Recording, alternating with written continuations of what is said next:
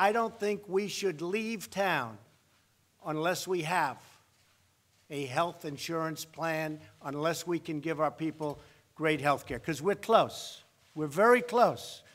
This was the one we were worried about. You weren't there, but you're going to be. You're going to be there. Look, he wants to remain a senator, doesn't he? Okay. And I think the people of your state, which I know very well, I think they're going to appreciate what you hopefully will do. Any senator who votes against starting debate is really telling America that you're fine with Obamacare. But being fine with Obamacare isn't an option for another reason, because it's gone. I think we all agree it's better to both repeal and replace. But we could have a vote on either.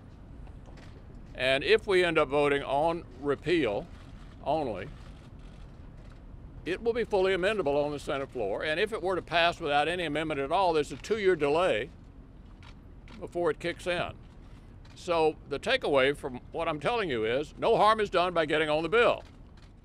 Wide open for amendment, no matter what I offer as a substitute first.